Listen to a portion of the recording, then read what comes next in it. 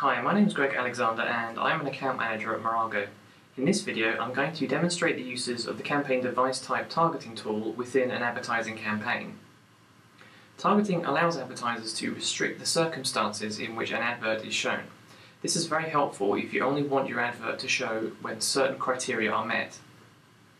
Campaign device type targeting is a broad method for advertisers to target audiences by the type of device they use, such as consoles, desktops, mobiles or tablets. This can be useful where the campaign copy is designed for one device type only, or you need to ensure the correct audience. You can reach the device type targeting tool by clicking on the campaign's name in the Manage Campaigns tab and selecting Edit. Scroll down to Traffic Targeting Filters and you can see it here.